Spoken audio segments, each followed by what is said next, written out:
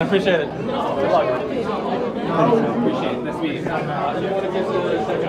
What's that? Yeah, I already got it. And back by popular demand, Shushu.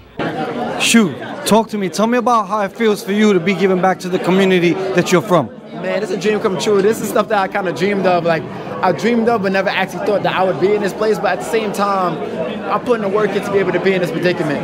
You know what I mean? I love the fact that everybody's coming out here. I honestly didn't expect this big of a come out, you know, and it's just a dream come true. I'm honestly in shock. I'm a loss for words. When you were here as a young kid, who do you recall would make the visits into these gyms that inspired you?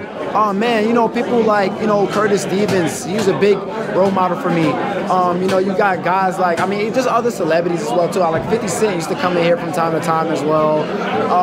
You know, Shannon Briggs as well too. Let's go, champ. Yeah, let's go champ, you know what I mean?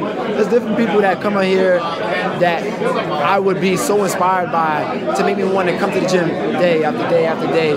And I kind of want to have the same effect on the next generation coming up. How's it feel to carry this gym and this organization and this community on your back come Friday night? Man, it's an amazing feeling, but I'm built for it. I'm built for it, I'm made for it, and we're gonna take it all the way to the top, man. Any closing words for your fans? Man, listen, I appreciate you guys. I love y'all. Team Carrington, you already know we're gonna take over the world, man. Listen, it's just the start of many. It's the start of many accomplishments. February 16th, we're gonna handle another guy, and we're gonna just continue to just bring our career, our life all the way to the top, man. I love y'all so much. Thank you. We look forward to Friday night and 5 or 6 more times this year. Yes. We're gonna keep fighting, man. Staying active. February 16th, y'all tune in on ESPN.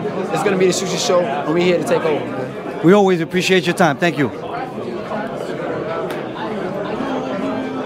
I appreciate you. Man, you know it. You don't have to make it. I cancel everything just to be. You know it.